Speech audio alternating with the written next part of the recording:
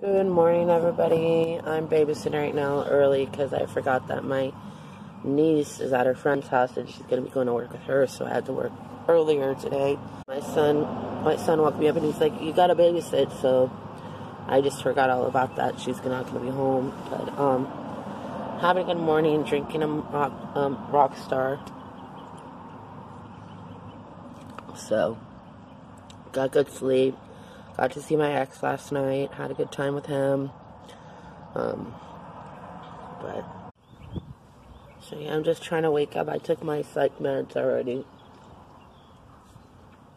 So, but it's gonna be a long day. Gotta find my son's phone. But, yeah, so.